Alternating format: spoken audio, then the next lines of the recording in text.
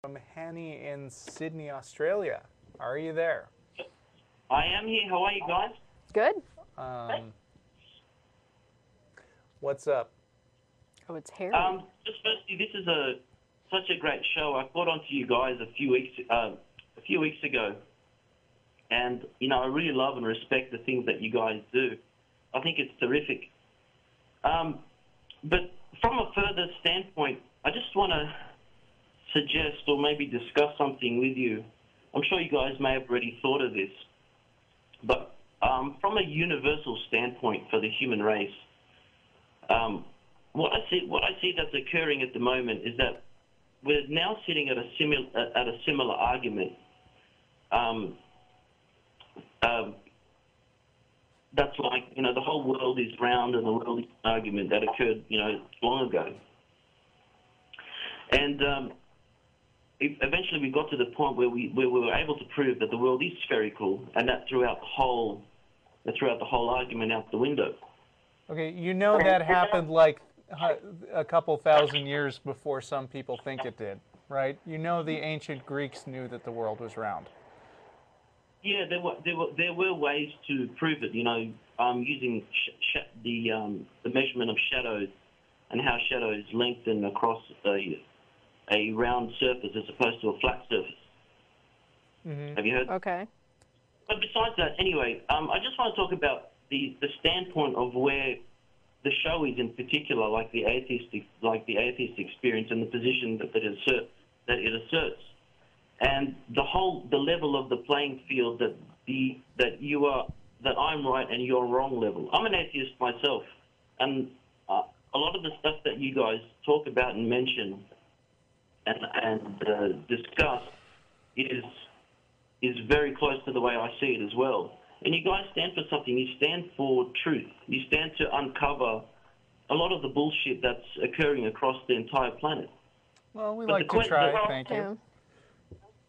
The thing that I want to go over is is it possible for us as a human race, for the 7 billion people, to create a standpoint that is above the argument of the I'm right, you're wrong? What is the next step, or can we create the next step for us as a human race to say that that everybody can establish as their core identity, the fundamental core identity of everyone is that our identities are searching to identify the identity. Does that make sense? No. Is that we're trying to find our place in this universe. What is it that we're doing? All these questions, that go around every human, well, almost every human being's brain. So, is there one truthful, unifying statement that can establish kind of like a mission statement of a company? Probably not. No, I don't think so. No, I don't think so. I mean, here's the problem. Every person is a unique individual, like you say, and every person has their own mind and their own objectives, and anything that we come up with as a mission statement and we describe it as this is what we want is not going to be true for some people. Mm-hmm. There are broad guidelines and rules that we can come up with that help all these different people live together, mostly without killing each other, we hope. Yeah. But you're never going to come up with some kind of universal statement of value that encompasses everyone's interests. Okay, so if we take, for example, a company like IBM. Okay. IBM has 400,000 employees working for the company. Right. The company has to establish for itself like a core mission statement. That's something that it stands for innovation. It stands for the betterment of its product or whatever it is. Sure, but statement. What you're missing here is that participation in IBM is voluntary. Yeah. I mean, IBM decides that their mission statement is something that is what the founders actually want, or the current CEO and the board of directors that guide the vision for IBM. But anybody who is working there can decide that they are interested in furthering that goal or not, or they're interested in pretending that they want to further that goal to the extent that it can help them pull a steady paycheck, which is not a small thing in this economy. Yeah. But, I mean, IBM doesn't get to make up a mission statement for everybody on Earth. I understand that. But is it, so how is it, if unification is, how can the human race unite on this core level? If there is a division, this is the thing, if the Earth is divided at a core level, like at its most fundamental level, right? How is the unification going to occur without this? If there's groups of people saying that they believe in Allah, and this group of people are saying they believe in Jesus Christ, and all this is going, which in a sense affects choices and affects the actions that people take. Like this young Muslim girl can't marry this young Christian boy, or they can, but they're going to face a lot of problems. Well, let me ask you something. At their core level, right, which religion let me ask you seeks something. to answer. Why do you think that some kind of unification is desirable, and what do you mean by that? If you're watching, hang on. If you're watching over the internet right now, could you cut off your feed of the show so that we can not get feedback from ourselves on the air? Yeah. I'm not watching on the internet. I'm not. Okay. Okay. You might need to put a pair of headphones on, but I guess it's a little late for that. Yeah. So anyway. Yeah. Sorry to interrupt. So my question was, what do you mean by unification, and why do you think that's a good thing? Because I think that in unification a greater power can be formed. Like do what? Whatever it is that we're growing towards. Be careful about forming greater powers. You know that absolute power corrupts absolutely, as they say. I'm not sure that everybody joining together to decide what's right for all future generations is really something desirable that we ought to work towards at all. Mm. I mean, I would be happy if we get to a point where more people understand that we create our own meaning in life, and we have the intrinsic value and worth as human beings that we attribute to ourselves, and that they don't look for some external power to do that for us. I mean, and basically what you're talking about sounds like you're trying to set up some other larger external power to provide that to someone, and I think it's valuable for people to do that on their own. I may have used the wrong word. What I'm trying to set up is that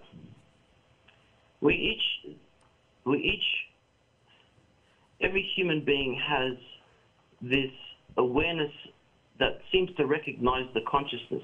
Like I know that I am, and my identity is trying to figure out what is this identity that I have. And I think this is like the fundamental point of everything that humans do. That I can say, I could be wrong about this, of course, but the atheist experience for finding the truth, and essentially, and religions kind of stand for they stand for what they think is the truth, but they've sort of gone in some wrong direction. But fundamentally, at the core of us is that we're all trying to find out more, and we are evolving. I mean, if we had evolved from cells billions of years ago, when the Earth, if that is the accepted truth of what we are, then clearly we're evolving towards something. We're growing towards something. I mean, I've got 5 senses now. I didn't have 5 senses. There's no evidence that we're growing toward anything. Yeah, I mean, I think you're committing a fallacy by just trying to make an assumption that you can predict the future based on the past. I mean, I think that anybody who actually studies evolution would have to honestly say that there's no way of knowing which way any species will evolve in the future. Yeah. I mean, educated guesses are the best they can make. I think that this idea that you're trying to come up with about the inevitability of some particular thing happening just isn't supported. Yes, you're right. You're right. I suppose I'm trying to see it as a possibility, and hope that the human race could somehow come together to improve itself and take itself to a new level that's out of the fantasies that it's in at the moment. Well, I guess and we're getting there. That's the wish, yeah. I mean, we are getting there. I mean, if you look at the way we are right now, the way the world is right now, we're in a much more peaceful time. You know, people. Well. Yeah. Look at back at ancient history, and if you look at the wars that took out larger percentages of the population at one time. Right. Percentage-wise, I guess. Yeah. I mean, there just weren't that many people on the planet, but a larger percentage of them died in violent conflicts. They died of disease.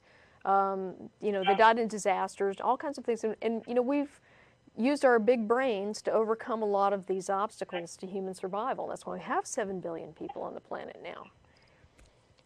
And even situations like starvation, people have applied their knowledge of things to... I think we're going to have to let this be the last part of the response to Hanny, since we're still getting that feedback. Yeah. But if you want to say one last thing, then we'll take it off the air.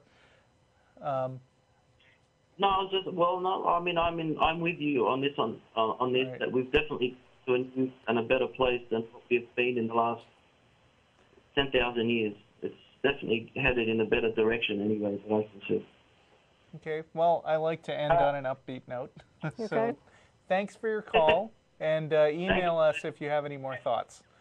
And I think constant, steady improvement is the best that we can really do. Yeah. But finish your thought. Well, I mean, if you just look back in history, I mean, and you don't even have to go any further than the Bible to look at the history that it records, and everything that's recorded in there is not fiction. There's actually some history in there, and we can look at sources outside the Bible to find evidence that certain things took place. And especially when it talks about armed conflict, that's fairly easy to verify, because you've got two parties who don't necessarily have an interest in reporting the same events the same way. But if you've got two parties in conflict who record the events in a similar way, you can be a lot more confident that that actually happened. And so based on this, we can look at that and say, well, there were some really bloody conflicts that happened in ancient history. And if you look now, we don't have these things. I mean, we're talking about conflicts that spanned most of what was the known world at that time, and encompassed entire civilizations. And we just don't see that happening in the world today, where one conflict spans entire civilizations and drags whole populations of people down with it. Except for maybe we've got a few genocides going on right now, but even those, percentage-wise, don't compare to the genocides that occurred in some of the ancient societies. Sure, I'll go with that. So I think we are getting better, and like you said, incremental progress. That's probably the best we can do. Right.